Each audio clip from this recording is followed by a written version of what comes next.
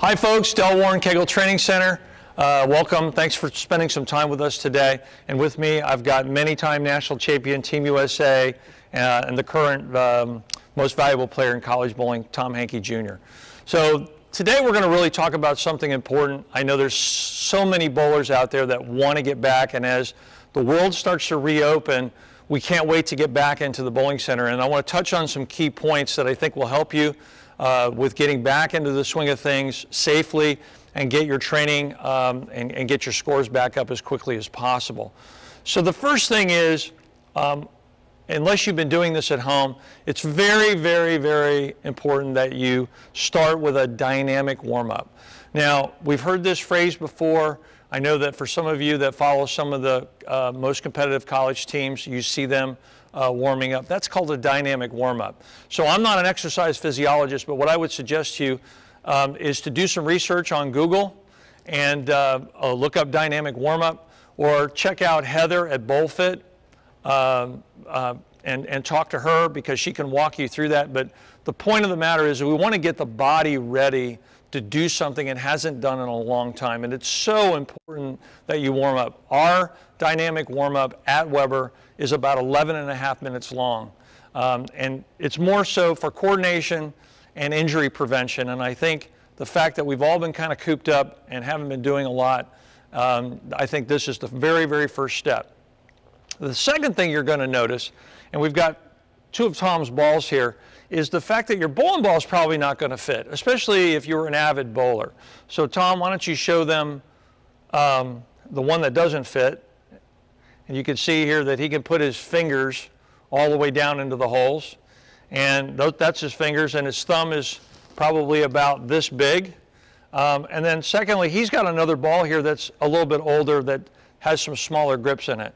So this fits him nice, where his fingers only go to the first joint, and it's the proper size. So you really want to pay attention to this, and generally speaking, bowlers tend to be a little bit, well, that's close enough, and they just squeeze a little bit harder. But remember, we haven't been bowling in a long time, so we've got a lot of tape here. You could tape the back of your thumb. I like green because it's thicker and it creates more drag.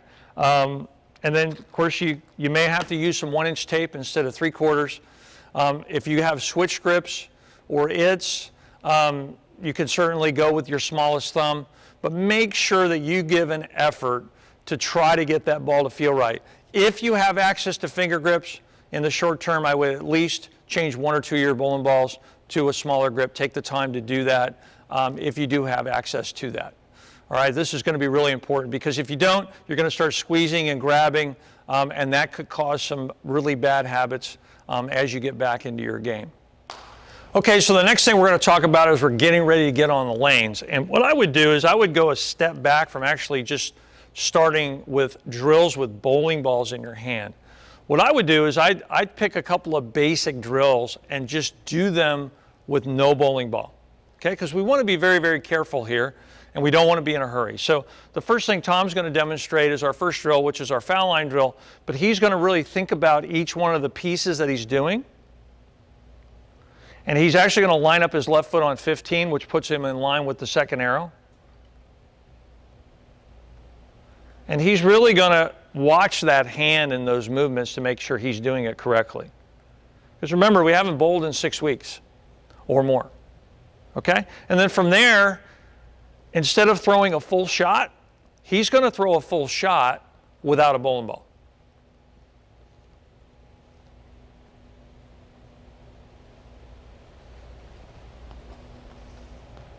You know, so if you do 5 or 10 of each one of those, I think that, again, that adds to your warm-up, and it helps you get coordinated and helps you start to get the feel of what you haven't done in quite some time.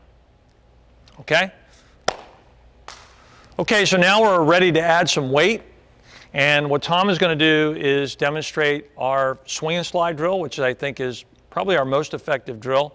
But he's using the Eileen's Bowling Buddy swing trainer to do this. And so right now, because we haven't had any rhythm or tempo, it's going to be very easy with a grip that doesn't quite feel right, is to pull down from the top. And we don't really want to go there. So this tool gives us immediate feedback.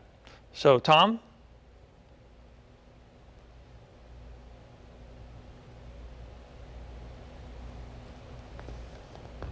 Okay, and all he's trying to do is to make sure that that swing trainer stays attached, and he's getting the correct feel of the weight transfer, definitely not pulling down from the top. Okay, and then from there he's going to go to back to a full approach. And if he does pull down from the top, again, this thing is going to flop back and give him instant feedback. Very nice. All right, so again, we're working on our correct rhythm and correct feel before we put a bowling ball in our hand. So now that he's done that, now he can start with drills with bowling balls. He can go through his 5 sets of drills that he does with bowling balls. So most of you, drills have been around now for several years. We've been teaching them. A lot of people have implemented that. They're so very, very, very important, not only to your warm-up, but also to the development of the different parts of the physical game. So then he will apply that with a bowling ball. Okay, so after you've used the swing trainer or something like it, so that you kind of get the rhythm of weight transfer and not pulling down, the next little kind of a neat little simple drill that you can do is called the hum drill. And so as you start to throw shots, if you start to pull down and you get anxious, if you start to hum during that shot and you go, if you pull down, you'll hear the and I think we've all felt that before. So if you do the hum drill and try to keep the hum the same the whole time, again, that's going to give you feedback so that everything, the sound should stay the same from the time you start it all the way to the bottom of the swing. So that's going to help coordinate your swing and your timing and your rhythm, and it's going to give, again, learning is all about feedback. So this is called the hum drill. We use it a lot in postseason at Weber. We use it a lot as some of our students get ready for some important competitions like junior gold or high school state tournaments, things like that. As they prepare for normal competition when things were like they used to be. But in this case, what we're looking for is the correct rhythm and getting a sense of not pulling down. And if you don't get feedback in that area, you really can't feel yourself do that. So hope this helps. It's a nice little drill that everybody can do, and you can do it really anywhere, and you don't really need any tools or anything specific. Everybody can do it. And so finally, I know all of you are going to be anxious to bowl, and the tendency is going to be, especially for the youth, is to come in here and bowl a bunch of games. Man, that could be disastrous. And we know that especially younger players, we may think that they can't generate injuries, but we know that's not true. Bowling, if it's done incorrectly, we know that you can have knee, low back, shoulder, wrist, and the list goes on and on. So as my chiropractor, my best friend, told me as I started to work out after several months of not doing it, he said, Del, the first 2 weeks, I really want you to feel no stiffness, to work out in a way to where you feel no soreness. And I think that's the best advice he's ever given me. So what I would say is I wouldn't practice any more than 30 to 45 minutes max, and that includes your warm-up. Ease back into this. Make sure you're doing some of this stuff correctly.